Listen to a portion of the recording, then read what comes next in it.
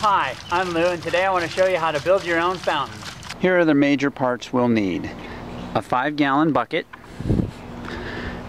a large pot that is slightly taller than the 5-gallon bucket. These are, by the way, about 13 inches tall when you're going to buy a pot. A large piece of sheet metal that you can get at the hardware store. A water pump that you can get at a garden supply store or hardware store. Some tubing that fits right on there. And some rocks. And some river rock. And some black Rust-Oleum paint. For tools, we'll need metal cutting shears like either one of these and a drill with an 1/8 inch drill bit. Start by measuring the diameter of your pot. Now measure out half the diameter of your pot in this direction and half the diameter of your pot in this direction, and that will be the center of a circle. Take a piece of rope or wire that's half the diameter of your pot again and put it right in that center and draw a circle all the way around your sheet metal. Now cut that out with your shears. Next, cut a line straight out from the center like this. This next part will be a little bit tricky, but you need to cut a hole in the center that's maybe 1 or 1.5 inches in diameter.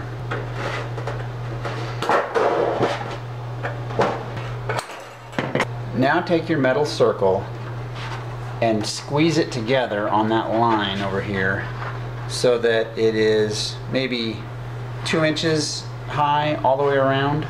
You're making a shallow funnel essentially.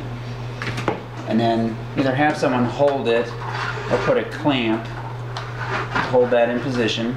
Ideally, if you have some self-tapping sheet metal screws that you can get at the same place you bought your sheet metal, screw it together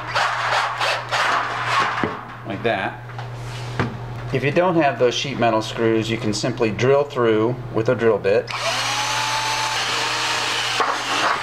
in a few places and weave a piece of wire through and bend it on the back side to hold everything together. Paint the inside of your funnel black with Rust-Oleum spray paint. If you don't want to make your own funnel, look up Kids Saucer Sled on the internet and you can find something very similar. When it's all dry, your funnel should look like this, and it should fit basically right on top of the bucket inside and look like that.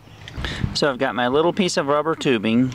I'll stick that on the pump, and then I've got a long piece of plastic tubing.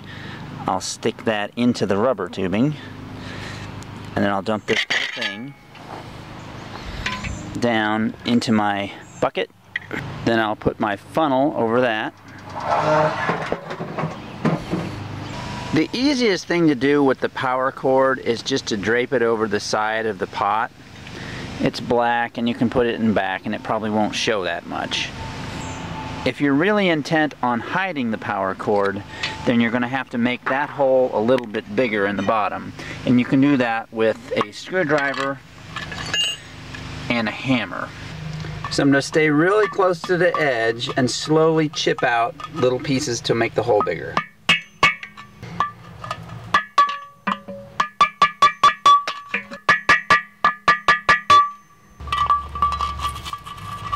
Now I'm going to cut my pipe off about 3 inches from the top of the funnel.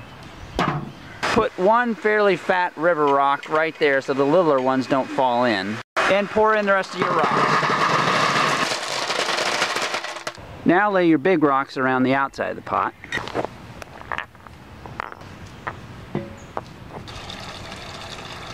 Thank you for watching and good luck building your fountain.